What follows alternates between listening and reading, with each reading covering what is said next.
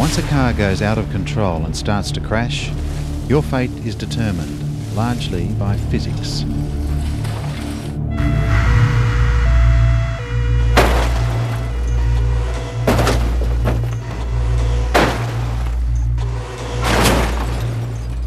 In this video, we'll investigate the relationship between stopping distance and average force, and how speed affects the kinetic energy of a vehicle.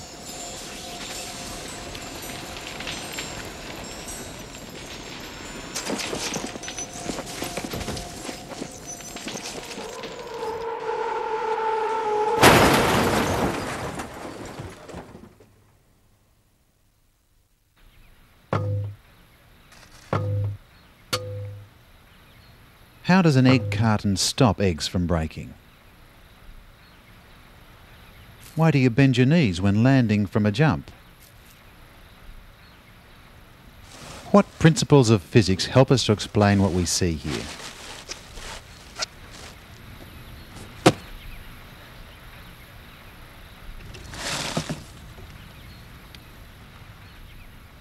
A car acts like the cardboard box. When the car crashes, it's better for the car to crumple than the people inside it. What causes the difference in force between smashing into a wall and controlled braking? The difference is related to the stopping distance. We can test this by varying the stopping distance and measuring the average force on an object in the car. To do this, we've placed a 40-kilogram sandbag on a trolley. Against the cargo restraint are some bathroom scales. When the car brakes, the sandbag will slide forward and push against the scales, showing us the average force on the sandbag. This can be directly read from the scales and is measured in kilograms force. As you physics buffs know, multiply this by 9.8 to get newtons, the standard measurement of force. Remember that forces come in pairs.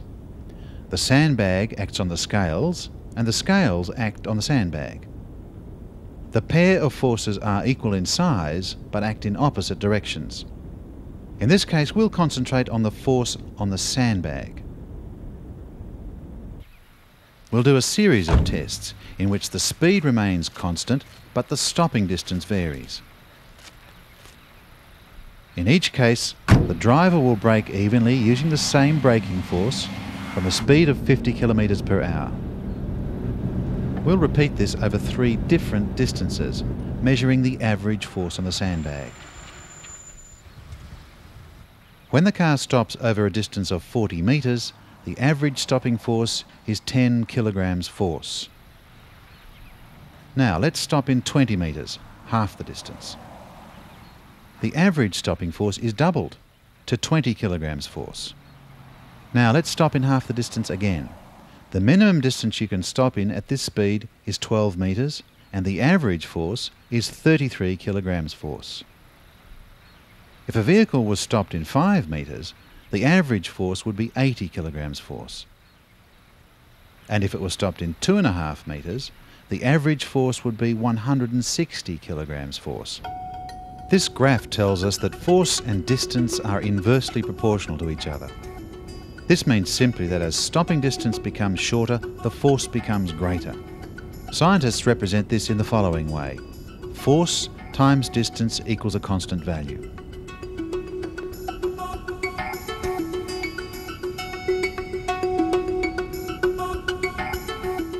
So, what's the link between this formula and the examples we saw earlier? How does this formula help us to understand what happens in a real car crash? At the Crash Test Laboratory, new cars are tested as part of a consumer information program called NCAP. The test dummies are fitted with accelerometers, which record the force of the crash at different points on their bodies. They are painted at likely contact points to show where they come into contact with the car. The impact on the car itself is also monitored. Using laser technology, the dummies are precisely aligned so that one model of car can be directly compared with another. The cars are crashed at 56.3 kilometers per hour, an internationally agreed test speed.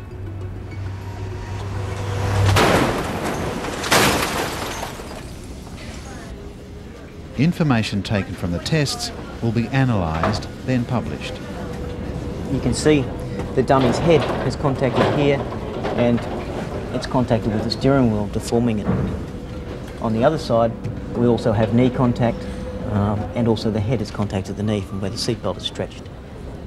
Our whole aim of the program is to get safer vehicles in the long term through publishing the results and making safety sell cars. Modern cars are designed so that the occupant capsule stays intact while the body of the car crumples. This crumpling increases the stopping distance, which reduces the forces on the occupants. Now we'll compare average force and stopping distance represented by the crush in different vehicles. Over a series of new car assessment tests, the overall crush on the vehicle was measured. The average crush for large cars was found to be 0.57 of a metre. The average stopping force on the sandbag is 702 kilograms force. Smaller cars stopped in an average of 0.56 of a metre, a similar distance to the larger cars. The average stopping force on a sandbag would be 710 kilograms force.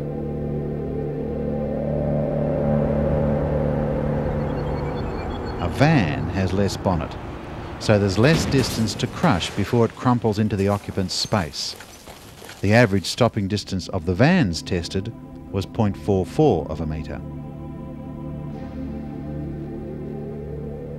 And the average stopping force on a sandbag would be 910 kilograms force.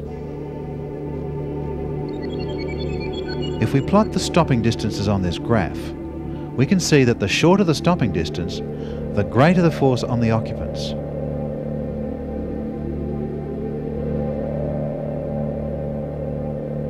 Dummies are also used to test the forces on pedestrians being hit by a car. Some of the car's energy is absorbed by the front bumpers, and the sloping bonnet increases the pedestrian stopping distance.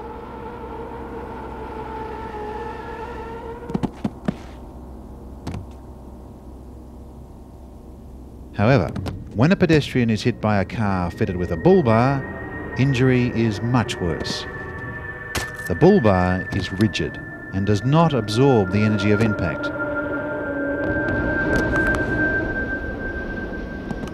The bull bar doesn't crumple, so the person's leg does. Car design can only go so far when it comes to protecting occupants at high speeds. Other safety features are needed to help prevent injury. One of Newton's laws of motion says that a moving body will keep moving unless something forces it to stop. The crash barrier stops the vehicle, but the load keeps travelling until it too is forced to stop. In this case, the force of the load is enough to break through the cabin. If a person is not restrained by a seatbelt and the car stops, the same thing happens.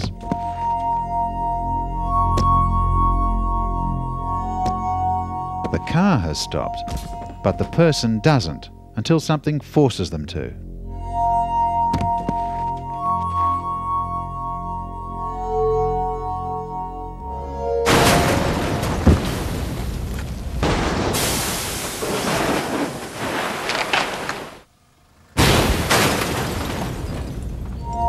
The idea of a seatbelt is to hold you in place while the car crumples, so you slow down at the same rate as the car does. Seatbelts are designed to stretch, which increases the stopping distance and reduces the forces on you. However, in a severe crash, even with seatbelts holding the body in place, the head can reach the steering wheel or dashboard. This is where airbags come in. In addition to seatbelts, modern cars have introduced airbags. Unlike the rigid steering wheel or dashboard, the airbag gives you extra stopping distance, which reduces the forces on you. The design of the airbag gives flexibility, and air escapes through vents, which increases the stopping distance. Modern road design also uses the same principle of increasing a car's stopping distance to increase safety. For example, these ends built into roads are designed to absorb energy on impact in a controlled way and to increase stopping distance. Small trees and shrubs are purposely planted to increase a vehicle's stopping distance. If a car runs into the back of a truck, the passengers are at great risk because they are not protected from the tray by a crumple zone.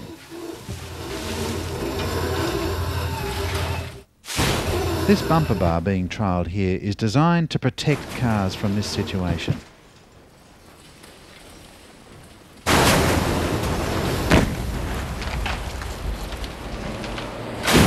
And for the front of the truck, this prototype is supported by shock absorbers that absorb energy and increase the stopping distance for the car. This reduces the forces on the occupants.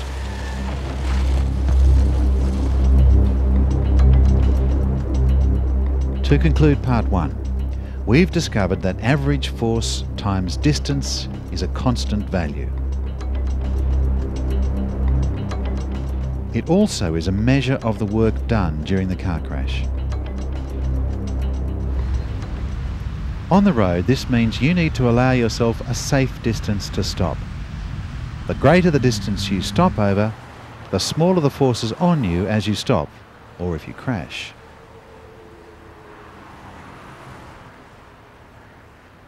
Before we go to part 2, we're going to leave you with a question to think about. If two cars of equal mass going at equal speed collide head-on, is this any different to a similar car running into a solid wall at the same speed?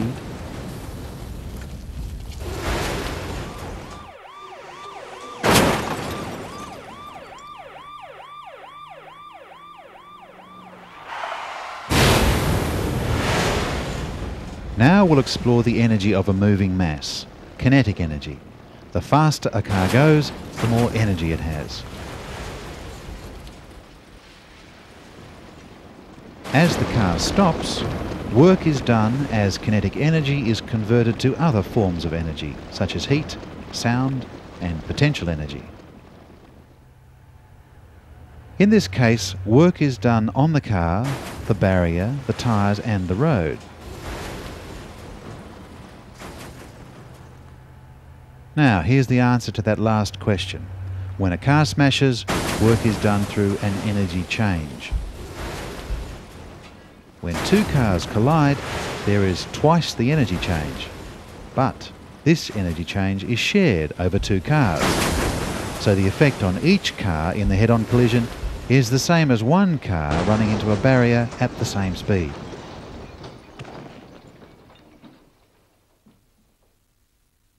Let's look at the effect of speed in a series of controlled crashes.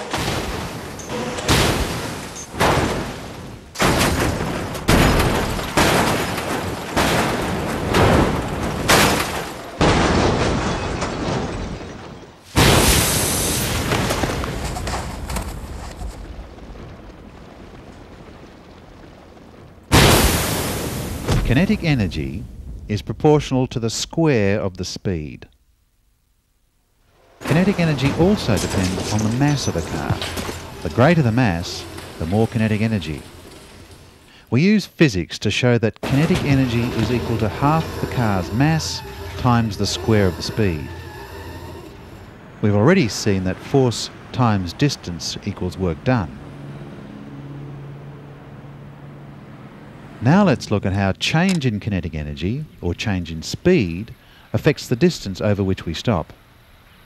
For each of these tests, we'll use the same brake effort and the car will come to a controlled stop. At 25 kilometers per hour, this car took approximately 2.5 meters to stop. To test our formula, at double the speed, it should take 4 times the distance to stop. At 3 times the speed, it should take 9 times the distance to stop. And at 4 times the speed, it should take 16 times the distance to stop. So let's see what happened in the tests. At 50 kilometres per hour, it takes approximately 4 times the distance to stop. At 75 kilometres per hour, it takes approximately 9 times the distance to stop. At 100 kilometres per hour, it should take 16 times the distance to stop. In actual fact, it takes a longer distance to stop because there is less friction acting on the car at high speed. If you would like to follow this up, use this table showing the relationship between speed and the coefficient of friction. Now we'll see the effect of increased speed in a crash. In this series of variable speed tests, the same model car is crashed into the wall at different speeds.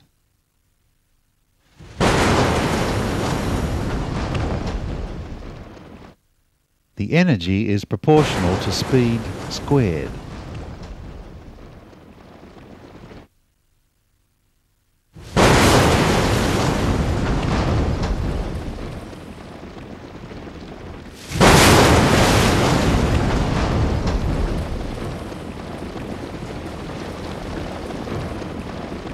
When we compare the crash at 50 kilometres per hour with the crash at double the speed, we can see a dramatic difference. Let's look at this in another way. If you drop a car from a 3-storey building, this is the same as crashing it at 50 kilometres per hour. However, if you crash a car at 100 kilometres per hour, it's the same as falling from 12 stories, twice the speed but 4 times the height. To recap, we've found that as you go faster, your kinetic energy increases. In order to stop, you need to convert the car's kinetic energy into other forms of energy. This is achieved by applying a stopping force over distance. In part 1, we learnt that the average stopping force is inversely proportional to the distance over which the car stops. Simply, this means as the stopping distance decreases, the average force increases. So to reduce the forces on you in a crash, you need to increase the stopping distance. In part 2, we found that kinetic energy is equal to half the mass of the car times the speed squared. So stopping distance is proportional to the square of the speed. So to bring these concepts together, we find that the best way to reduce the forces on us is to stop over a longer distance. Which means we need to reduce the speed at which we are driving. The front of a car is designed to crumple, to absorb energy, but it has its limits.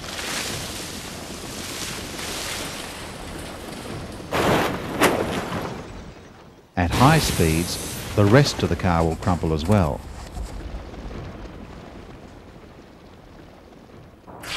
The principles of physics show us that the forces involved in crashing a car at 100 kilometres per hour are the same as the impact forces after falling from a 12-storey building.